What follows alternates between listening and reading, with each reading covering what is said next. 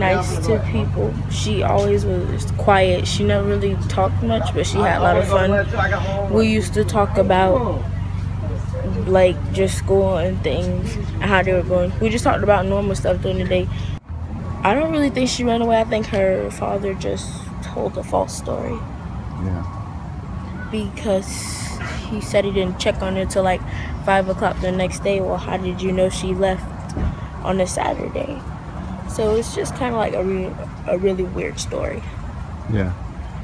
What are you guys doing just this week as you're remembering her? And well, we had a visual the day before yesterday. It was nice, but the rain had kind of got us a little bit. But it was a really nice visual. A lot of people came, and it was just a lot of crying. But